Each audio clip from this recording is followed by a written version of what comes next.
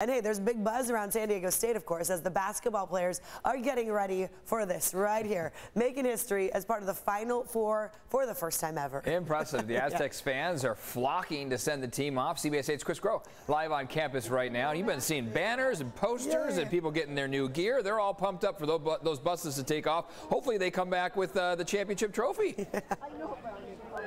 So we were actually just saying right now, right here, we were saying we don't mind if it rains on this parade because it's the potential next parade, if you will, maybe going down 55th, maybe take a stop down Montezuma, that we will be hoping for some sunny skies there. So Evan, get on that forecast there for us. But I want to bring in some fans that are truly dedicated, because while we're waiting for the players to get on the bus to get to the airport to go to Houston, we got two fans right now that are going to be going to Houston. And we've got Jan and we've got Nancy. And you guys actually aren't going together, but you just happen to be going, right? Happen to be going. We got a big group going, so here we go. And so I heard that you were at the Sweet 16. You were just telling the story. The year Kawhi lost to UConn. That's right.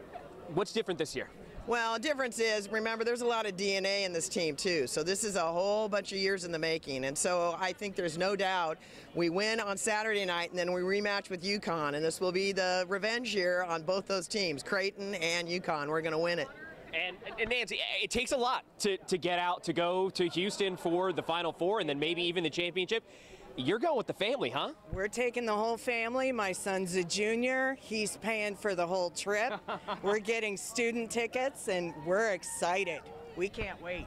And what's it like just to be here in this atmosphere alone? I mean, it's been electric. It's downpour, but, you know, it's drizzling, but who cares, right? Who cares? It's electric. We love our Aztecs, and we're rooting them on. That's right. And I know I don't have to ask for a prediction on who's going to win, but you guys were just talking smack about FAU. Do we have any score predictions? I think we'll beat them by 12. Okay. I think it'll be around 10 to 12, yes. Okay. Well, the line is 2. Aztecs favored by 2. So for you bettors at home, take the Aztecs, because Nance and Jan say they're going to cover. So that's right. That's right. All right. All right. Go Aztecs. There you go. So like, how could I be remiss? Can we get a couple more? Can we get a couple more? Pumped up, even out there in the rain. Seriously. Yeah. Some dedication. Guys, the rain, I'm telling you, it's almost like it's not. It's almost like it's not raining, to be honest with you. So, it's a parade. It is. It's the parade. It's drizzling. The beginning of it. Isn't that an umbrella on your head? That's right. Is. I believe so. All right, thank you, Chris. Appreciate it. Those are some diehards that are going to be watching every hoop and every step of the way, hoping they win on Saturday, 3:09 p.m. That's going to be the big game. Thank you, Chris.